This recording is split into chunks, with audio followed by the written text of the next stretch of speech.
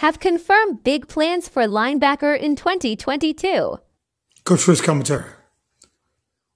My topic, Cowboys linebacker Jabril Cox. Man, like I said, he's a promising future guy.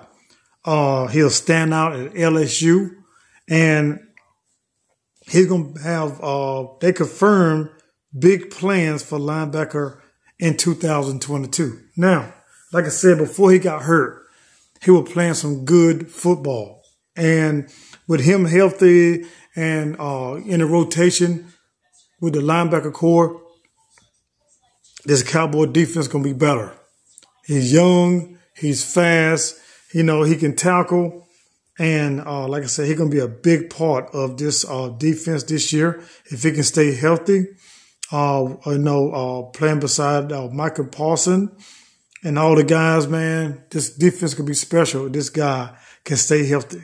So once again, Cowboys Jabril Cox confirmed big plans for linebacker in 2022. Coach Chris commentary. I'm out.